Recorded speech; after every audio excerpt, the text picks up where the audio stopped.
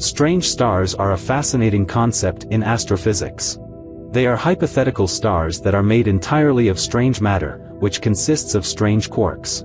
Strange quarks are a type of elementary particle that is heavier and more unstable than the up and down quarks found in normal matter.